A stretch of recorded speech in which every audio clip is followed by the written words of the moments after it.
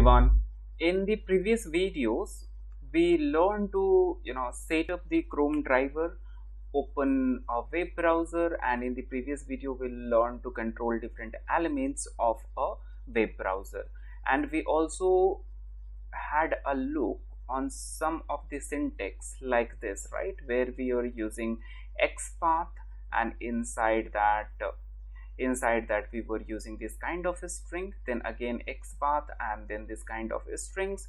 Now the question comes in, how do we get this particular string? How do we come up with this particular string, right? And what XPath exactly is, how is it created, right? So here in this video we're gonna understand all these things. But before that, guys, if you are liking this video, if you are enjoying the video, do not forget to give the thumbs up, subscribe and comment. That is absolutely free.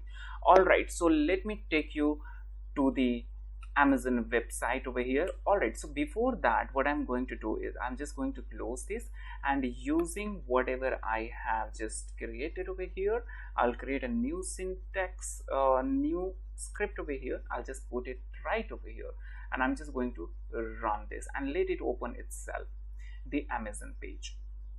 So let's see how it looks like. Okay, so now here we have the Amazon page opened. So because we have to understand the XPath, so here what we will do is we will understand the fundamental of XPath, because see, we don't have to do the programming, we have to do the web scraping, where all that matters is selecting the element on a web page. Whatever elements we have on web page, we need to select that. Okay, that's what matters more.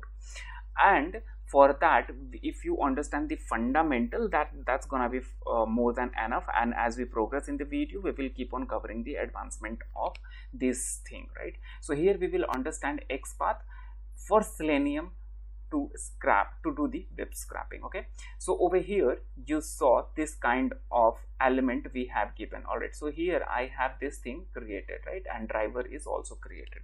Now that I want to access the search box, here we have the search box and I want to access this particular thing, then what is the way? There are two ways. First, click into this, go to the inspect button, and once you are over here, right, so what you can do is you can simply hover over here, right? So again, let me come over here and do the right click. Now I am over here, and when you hover over this is completely showing you this particular part, right? So what you can do is, first way is to right click on this and go on copy and get the XPath. So this is the XPath you got.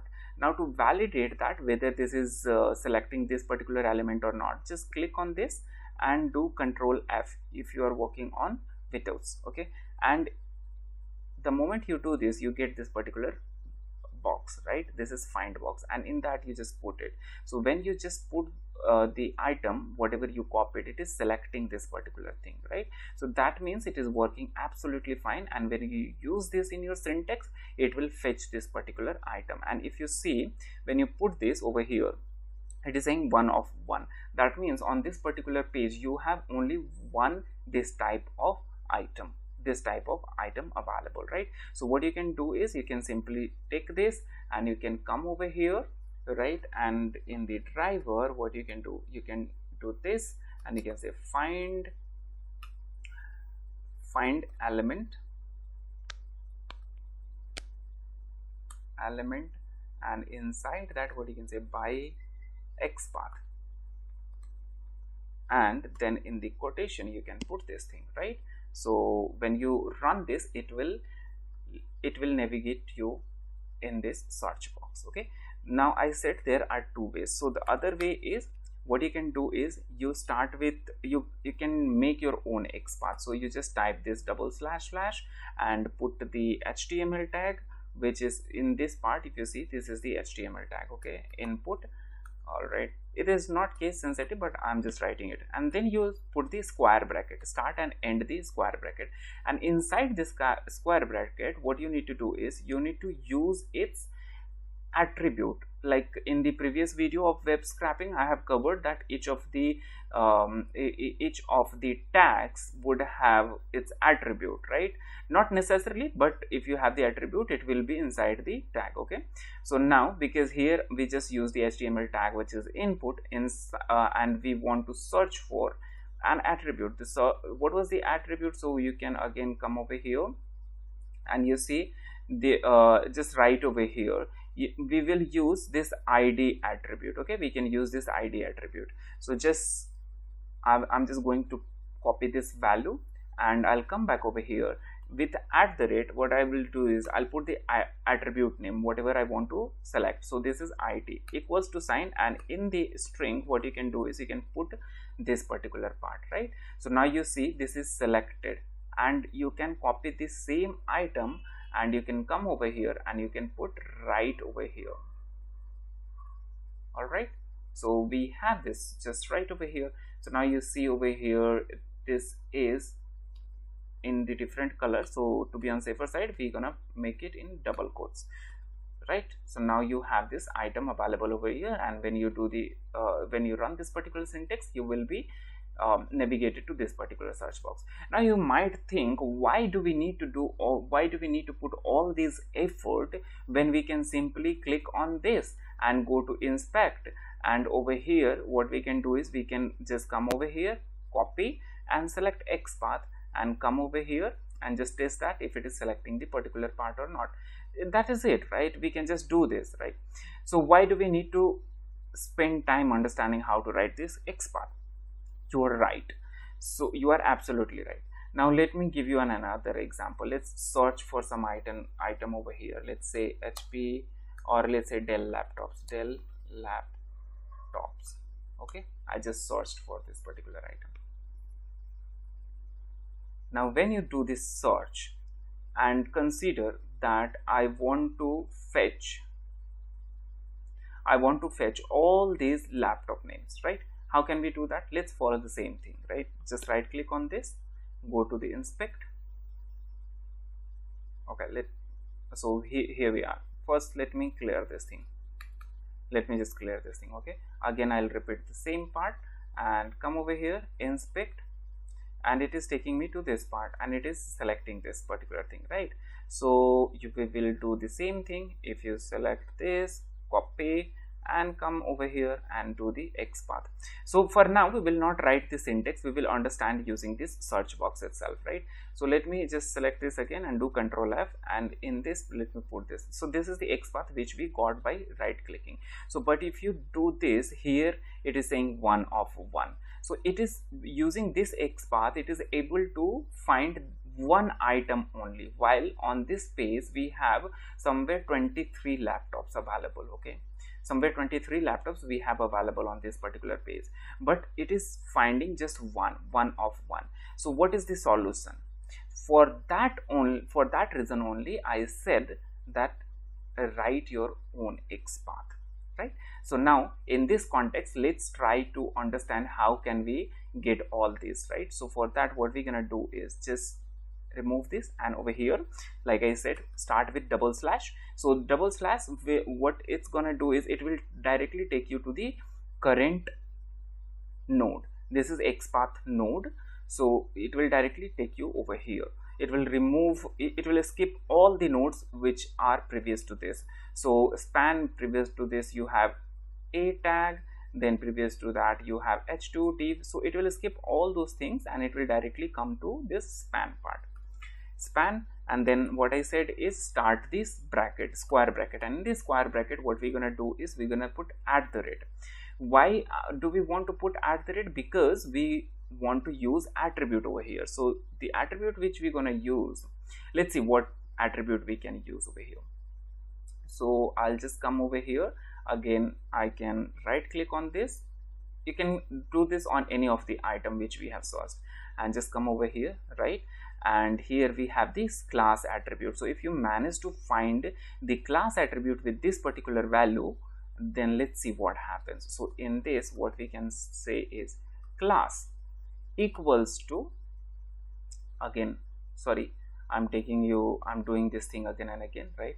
And because I have to copy that particular value as well, right? So I come over here, double click on this, okay, and then Control C from keyboard, come over here in this square bracket, put the string. Let's say I put this quotation, and into that I just put this string, okay. Now when you did this, you see what it is saying, 1 of 23, means it is able to find all the 23 related items on this particular page. So this is why we need to understand how to write the XPath, right? So this is what we can just take it from here, and we can come back over here and just put right over here. All right, so let me just see over here and over here. Okay, so I'll make this single string. When we are searching the string, I'll just put it in the single quote, right? Okay, so we are done with this, right? So when you run this, it will fetch all the 23 items, okay. Don't go by the formula, just focus on this part only. So using this, it will cover all these parts, all the elements, all the similar elements with this attribute available on this particular page. It will cover all those things. So now it is time to understand the syntax. The syntax is simply you start with double slash, put the HTML tag and start the square bracket, and into that you're gonna put @ and then put the attribute. Here in our example we used class attribute. After that you put equals to sign and then string, put the string which you want to look for, and then close the bracket. That is it. So this is one method. The other method is, here it will search for exact same string which you have supplied. Now what if you want to look for similar strings, right? So for that you're going to use contains function, right? So for that what we do is double slash, then HTML tag, start the square bracket, same as we did at the top, then use the contains function. Here we are using the contains function and then start the square bracket, because it is function, so it would have square bracket, right? And in that what we're gonna do is, again we will repeat the same thing, @ and then the attribute name. After attribute, here we used equals to sign. Here what we will do is we will use comma, and after that we will put the string which we want to search, and at the end we're gonna close this thing. So this is these are the two syntax which you can keep in mind to search for the things, right? So both of these two things can be used to search for the elements and do the web scraping. So this will be helpful for you.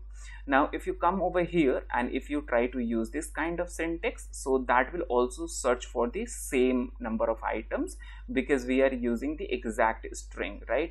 And just in case if there are other items which are containing this string as a part of their main string, then you might get some other elements also selected, okay? So if you want, I can just show it to you. So what you're gonna do is, inside that you're gonna say contains and start this. In that you can say class and comma, and then in the string you're gonna put that part. Oops, sorry. Let me just come down over here a little and right click on this and this, and just double click this, come over here, and within the string just put it. So this also searched for all the 23 items. So you just saw there are two techniques to search for this. Now other than this, there are many other methods and many other things to understand about the this XPath, which we will understand as we progress in the videos and in this series. But if you are super interested in learning that, I highly recommend you to go through this particular website. I will provide the link into the description section, which is w3school.com. I really like this because this provides you very concise information what you exactly need to understand, and it's really helpful. I'll be putting this particular link into the description section. Trust me, this is not a sponsored video. I really like this particular page, so that's why I'm saying this. So I just hope that you liked it, whatever I explained. If yes, just give a thumbs up, write the comment and share the video with your friends, and do not forget to subscribe. That will be a support or contribution from your side to the channel. Thank you once again. Wish you very